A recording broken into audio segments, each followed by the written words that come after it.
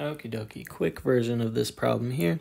We know that for a linear linear function, we're looking for addition to be the same between each value in the table. For exponential, we're looking for multiplication to be the same between each value. And for power, that's kind of just like whatever's left afterwards, and then we can talk about what the function may be. So linear, okay, so when I look at h, I see that you're adding 1 in between each value in the table. So h must be our linear. We'll go orange for that. H of x is linear. So far, so good. So then we need our exponential function. So mix it up. I'll use this black pen.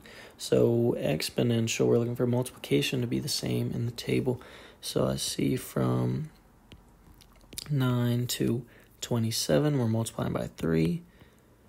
27 to 81 times 3. 81 to 243 times 3. So that means that g of x is our exponential function. So that leaves f of x to be the power function. So we see 2 gives us 4, 3 gives us 9, 4, 16, 5, 25. Similar example as we may have seen before. That tells us that the power function f must be x squared, since all the f values are the squares of the x values.